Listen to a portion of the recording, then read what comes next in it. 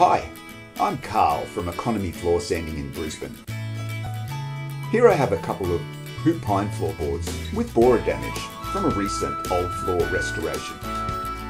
As you can see, this one has extensive borer damage.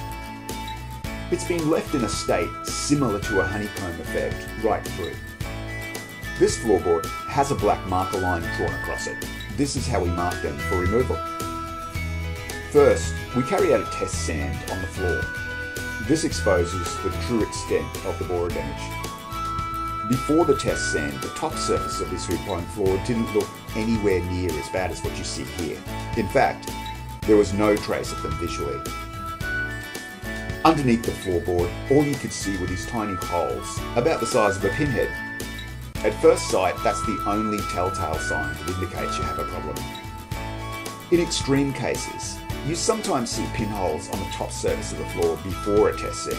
Although rare, in that situation, you could expect to find some pretty extensive damage.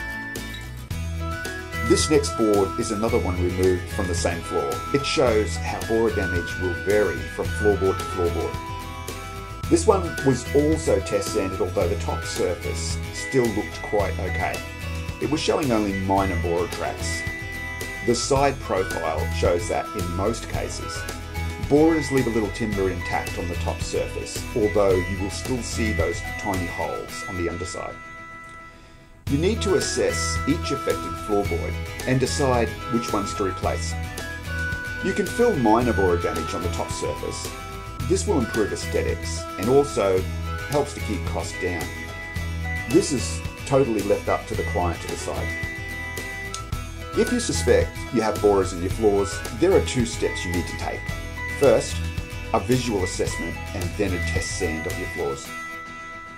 Give Economy Floor Sanding a call today.